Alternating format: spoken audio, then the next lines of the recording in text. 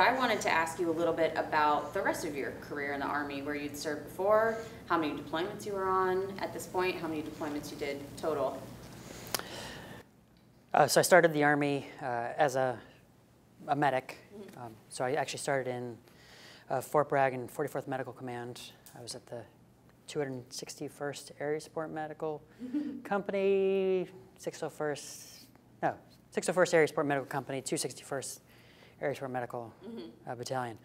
I was only there about 6 months or so before I went to selection. And so I did selection in January of 2004. Started the Q course itself in June of 2004. Obviously, it's a long process, good training, but finished that in May of 2006. Reported to 3rd Group in June of 2006. Okay. And then I did my first deployment starting in August. Did 7 months in Afghanistan, came back for 7 months, and then went back for 7 more months again. So this was it? Yeah, that was that. Those are the, that, yeah, This mission was on my 2nd trip. That was my last time overseas. So how does this day, obviously you're going to receive a Medal of Honor for it, it was particularly harrowing, but you get in a lot of firefights in Special Forces, there are a lot of missions. How does this day sort of stack up against the rest of that? Obviously, nobody ever wants a day like this. You want to go in, you want to win easily or just to capture everybody easily, and then you go home and you talk about how tough you were. This was unlike anything I'd ever seen before.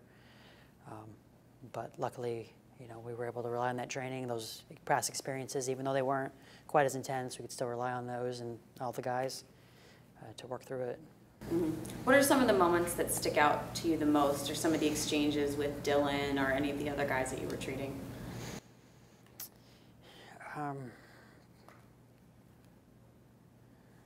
Do you remember slapping Dylan across the face? Honestly, I don't. I remember slapping one of the other guys as we were getting ready to move him down the hill. He started going to sleep on me, and I remember encouraging him to stay awake. But I guess that was my crutch out there, slapping people. I don't know, but I honestly don't remember that. I remember obviously working on Dylan, trying to process the best ways to deal with his injuries. The location of his injury was really tough to try and get pressure on there. Eventually at one point resorted to pouring Celox, a hemostatic agent, on top of his wounds, and then just using my fingers to try and just shove it in the wound to try and get some kind of control over the bleeding. Yeah, one of the biggest things I remember is that, so before every mission, Sergeant Ryan Wallen would have his commando squad for that day, and he'd bring them all over, and he would kind of have me there, and he'd be like, "This is Ron. If something happens to me, find Ron." And so, that's one of the things that just stands out the most to me is after I was finishing working on that first commando, I could just hear those calls for Ron, and I just immediately know Ryan was hurt. Didn't know how bad, didn't know anything about it, just knew if those calls were coming down through his squad, I knew exactly where I had to go. So what was, after you'd gotten everybody rounded up and got them on the helicopters, what was the rest of the day like? What was getting back to the base like and trying to decompress from all of that? So after we got everybody on the helicopters, I went back, found my squad, kind of, we're still engaged, still trying to deal with a very hostile environment. We were able to kind of move far enough away from that area of the concentrated fire that they were able to bring in helicopters to get us out.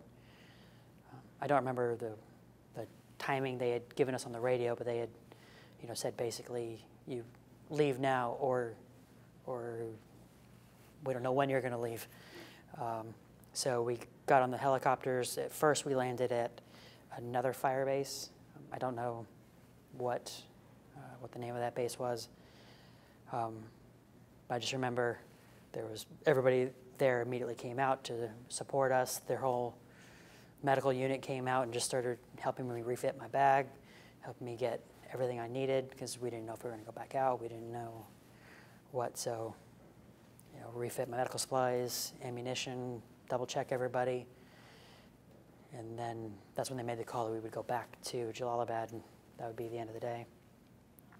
We flew back to Jalalabad. Basically, once we got there, it was immediately going over to the surgeons over there just to see Luis. Luis was there, and John was there. Check on them to see how they were doing. They were after surgery. They were both stable, and that was a huge relief for all of us, because we knew the kind of shape they were in going on the helicopters. So after that, everybody just started cleaning up. That's kind of when I was cleaning up. That's when, taking a shower, I realized I had a cut to my arm and bruising around my elbow.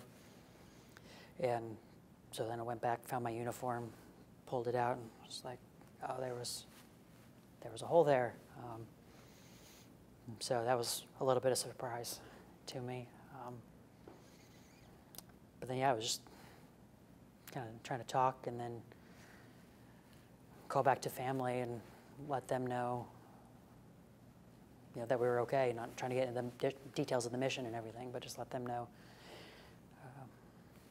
So it's been 10 years. Mm-hmm. Did you carry that day with you every day of the past 10 years, and what is it like to be reliving it now?